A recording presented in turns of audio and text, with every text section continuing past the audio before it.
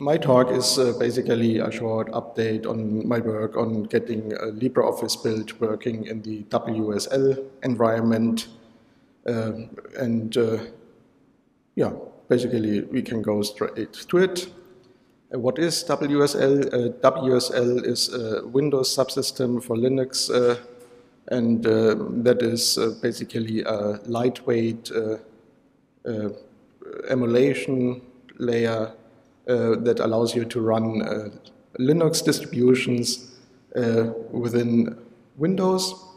And you can have multiple different versions installed side by side without issue. You can use them simultaneously. And what's also a nice feature is that you can seamlessly share files between the Linux realm and the Windows realm. And this works both ways. And also calling the applications, Linux tools from Windows side works by just prefixing the command with WSL and then the command in the Linux container. But you can also do the opposite way, just call a Windows program by using the path to the Windows executable from your Linux container.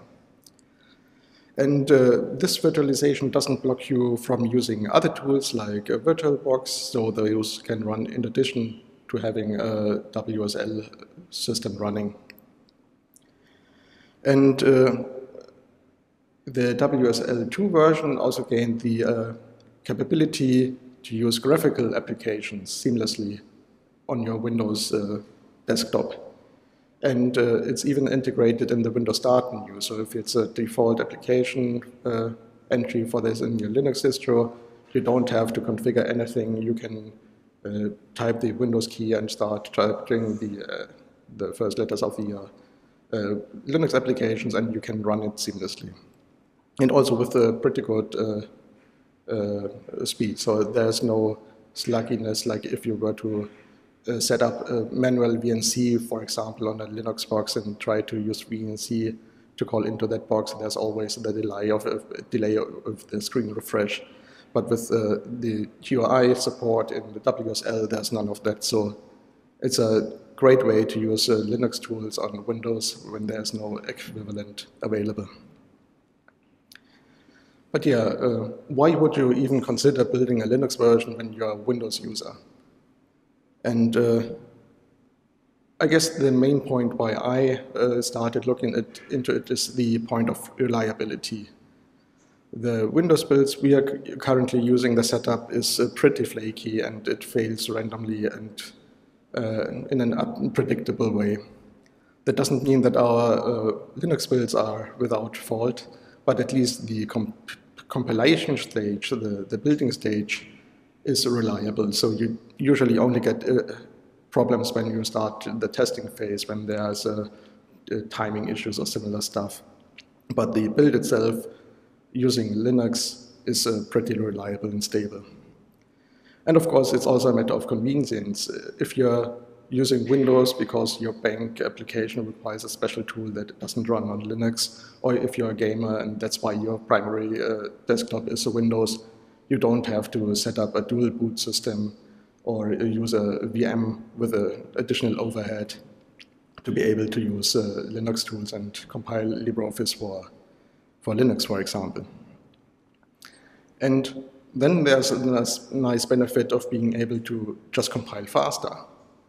On the one hand, because you can use system libraries instead of compiling shipped versions quite easily on Linux. And you can use Ccache, and this is especially handy if you're starting from scratch often. But yeah. And the other point is ease of deployment, because Linux machines, or at least the software that is needed to build LibreOffice, is all freely distributable. It's easy enough to create either a recipe that other people can follow to install it in 1 or 2 command lines, or you can also create a full copy of the VM image that other people could then import. Yeah, and If you're familiar with building LibreOffice on Linux, then you don't have to learn anything else. It's exactly the same procedure, so you need the same packages, and the build works exactly the same way. And as mentioned, you can use Zcash without a problem. Right now on Windows, Hossein is trying to get Zcash support for Windows builds, but in my experience, it on the one hand doesn't even accelerate the build compared to precompiled headers. And also the subsequent build making use of the Zcash results fails for me, for example. So none of those problems exist on Linux. So this is a way to speed up a development process. And another selfish, more or less, point is that it's easy enough to create the release baseline with that. Alma Linux, the new baseline for master branch and the new versions is even available as an image that can be installed using the Microsoft Store app. So you don't even have to browse the internet where to find the image to import. You can just use the Microsoft Store and tell it to create an Alma Linux 8 installation and then install the packages that are listed on the wiki for the release build baseline. And yeah, as mentioned, it's possible to create exports and import images. So if you want to use a random other distro of your choice that is not readily available in the Windows Store, you can usually just start by finding a Docker image and import that and just go from there. And yeah, basically you're not restricted to what's available in the Microsoft Store, but basically any Linux distribution can be used. It's just a matter of preference then. And yeah, speed. Again, this is probably the most important thing why people would want to use it.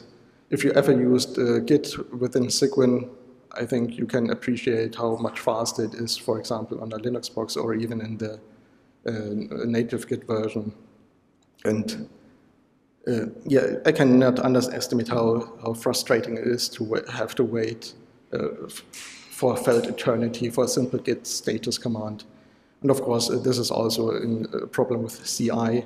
When a build gets interrupted during the checkout phase, the repository can leave the log file behind, and then it fails at tons of builds in quick succession just because the build got interrupted or aborted during the checkout stage.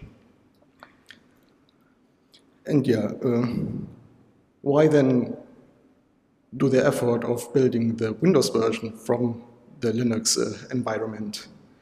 And to be fair, this isn't something new. We used Cygwin because it basically offers the same kind of environment for a build. So the goal is just to replace Cygwin with a WSL instead. And it still would use the Visual Studio compiler and not something like MinGW or something similar. It's basically just replacing Cygwin and still using all the Microsoft tools for the actual build. And yeah, you might ask why you replace Cygwin. And yeah, again, the speed. Cygwin is pretty slow, especially when it comes to file operations, as well as when it comes to forking new processes, creating new instances of the processes. And this is, of course, heavily used in our build, especially when you're building with all languages or also building with help. Then this really hurts the build time. And also related to this, Cygwin, especially when used on the CI system, can be quite a diva. It's very temperamental, and there are random failures that basically result in a failure to launch a program, and Windows then just displays a dialog waiting for a user to close and dismiss the dialog for the build to actually fail. And this is one of the causes for leftover issues on our CE system that in the meantime were kind of worked around by just taking the bot offline if it detects such a situation, but of course this is only a workaround, it doesn't solve the problem. And with the WSL, I hope that is a step in the direction to solving this issue. And another problem, depending on how you look at it, is that it's hard to have a single or a uniform baseline when using Cygwin as a baseline, because it's more or less a rolling type of affair with Cygwin.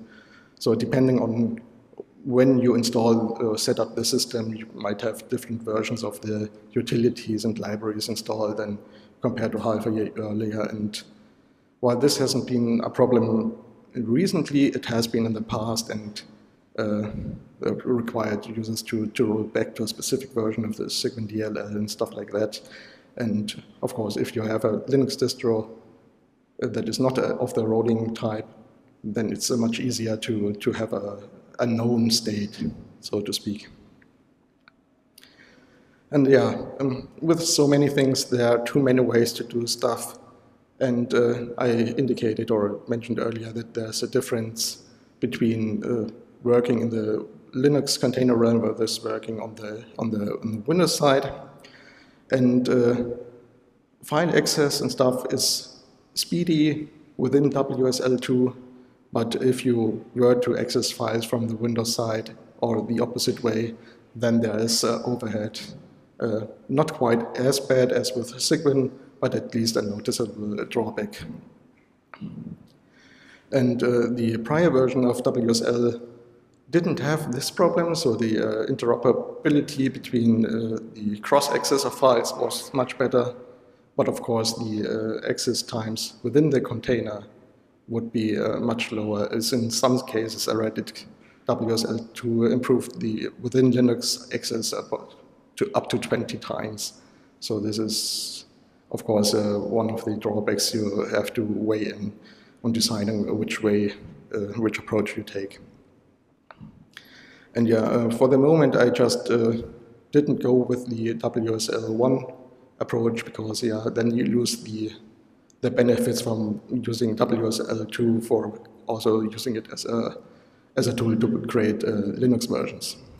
But of course, since they are pretty similar, it can be tested later. And yeah, as mentioned, yeah, my approach is different from an initial hack that was created by Tor. He, I think, tried to use it, control the build from the Linux container side. But yeah, I didn't go that route. I wanted to have it as few things as possible from the WSL container and do as much as possible on the Windows side. But of course, this then poses the question, how do you bootstrap this environment? And PowerShell or Windows command prompt are pretty different from a bash shell, and that's why I said pretty risky to try to hack our configure system into something that is completely alien to what was done before. So I basically took a shortcut, so to speak, and I'm using Git bash that can be installed from Visual Studio. And it's using MSys2, which is similar to Cygwin, basically based on Cygwin, but not quite Cygwin, and of course just this single component. And the build then starts off by running the autogen.sh. Within the container, you see the wsl./autogen.sh command. This tells it to run this command, the autogen.sh, in the Linux container. And since Cygwin already is a Linux-like environment, this more or less works, but of course all the stuff that is specific to Windows needed addressing. For example, we have a lot of detection for file paths that are looking up the registry. And in Cygwin, this is exposed using the proc pseudo file system. And yeah, of course, this is not available in WSL, so I had to create a little helper that just uses a simple bat file to get the relevant registry keys. And yeah, also our configure is quite inconsistent when it comes to how a file name or file path should be handled. So there's a wild mix of using Linux-style path versus the mixed-style Windows path, which means forward slashes, and the traditional Windows path or file names using the backward slashes. And of course, this also needed addressing because WSL itself only can deal with the Linux path, and if it accesses a path of the Windows side, it has to be using a mount path. And there's a unfortunate thing regarding the difference between Sigwin and WSL. Both have wrapper or helper functions to convert paths between the two systems. But WSL's path convert function, for example, fails hard if it's already in the form you want to get. So if you're requesting it to get a Unix-style path and pass in an already Unix-style path, then you get an empty result. And of course, this was messy and made configure very bloated in my first attempts. And yeah, I decided it's not worth to spend too much time on making the configure situation nice or ready to integrate straight away. Instead, I just ignored all the specifics about the differences between WSL and Sigwin and just tried to make a configure paths. And then to make it actually suitable for use with WSL, I created a helper script that just modifies the values from config underscore host.mk, the file that it reads with all the variables that are needed for the build, all the different utilities out of the path, and during that script I also unify the paths that work like that. And yeah, it's not nice, not something that is ready to be integrated, but it worked just fine and let me proceed with the rest of the work. And yeah, unfortunately or fortunately, LibreOffice is not just a single piece of software. It requires or uses lots of internal stuff, and every project more or less has its own little quirks here and there, and expect different environments where they work best or not. And so honestly, I didn't want to, again, before even working out the main part, I didn't want to spend much time in fixing each and every external project there is. So I tried to disable using the relevant config switches as much as possible, and yeah, at least this got me going. And there was another unexpected side effect of using the MSys version of Bash there, because it tried to convert everything that it thought was a path that didn't exist already. And example, we are using many options for the compilers that start with a / option, one of the ways on Windows to specify optional flags. And this then was turned by MSys into C program files, git bash /o, and of course this broke the build, obviously. And one way to fix this or address this was to change the switches to just using the hyphen style that is also supported, and this made the problem go away. Also, where there's a way to use double slashes at the first instance of a slash, this also prevents this behavior. But of course, yeah, this was quite a tedious approach, and yeah, made the makefiles a little ugly, and especially with the idea behind it that I didn't want to break Sigwin support just by adding support for WSL. This made me question the viability of this approach. And yeah, even if many external libraries and stuff are optional, not everything is. So either you have to use a system component or compile it as part of LibreOffice, and at some point I just had to add support for the external libraries.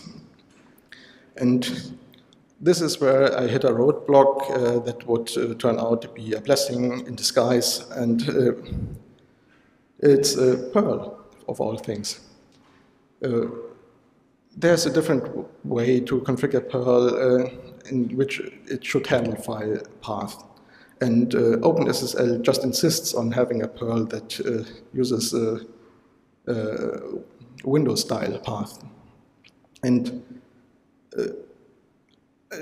patching the build system of an external is always very flaky and might change within the next update. And so I certainly didn't want to do major changes to the externals and how they work. So I instead looked around for alternative solutions and found it in the means of Strawberry Perl. This is a Windows version of Perl that behaves as expected from OpenSSL points of view, and is also available as a portable distribution, so it doesn't conflict with anything else you have on your system. You just chuck it into a directory and can use it from there, but without impacting the rest of your system. And yeah, this of course made it no longer necessary to call Perl from within WSL, so this cleared up lots of calls by just using the Strawberry Perl runtime instead, not just for OpenSSL, but in other places.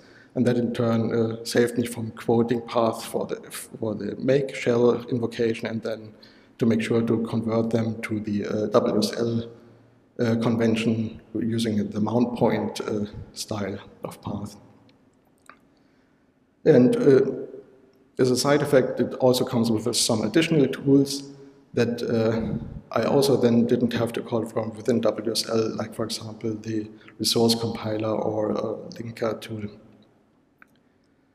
And yeah, as I said, a blessing in disguise, it turns out, because yeah, that allowed me to strip a lot of special casing in the new build portion of our makefiles.